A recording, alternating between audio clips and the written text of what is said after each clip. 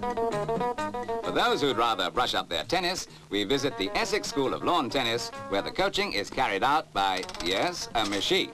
For these days, even sport is being aided by automation, although admittedly the robot here has to be supervised, in this case by the normal coach Lionel Bradford.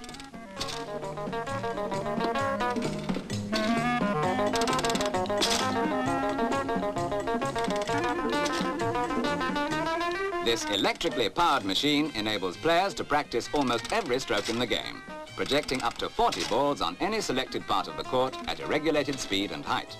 And as the basis of good play is hours of monotonous practice, the robot is the perfect answer. It never tires. All that has to be done is to set the striking head to the type of stroke you want to practice and switch on.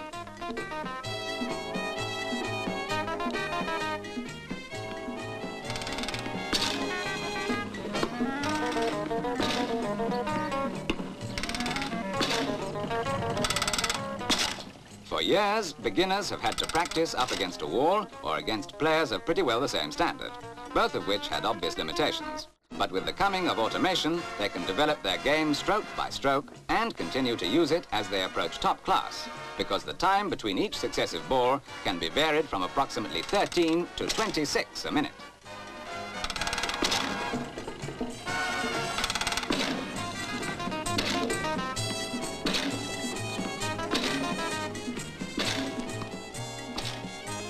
With machines like this, the role of the coach of the future will merely be to diagnose weaknesses, prescribe the types of practice, and offer languid advice from his comfortable armchair by the net.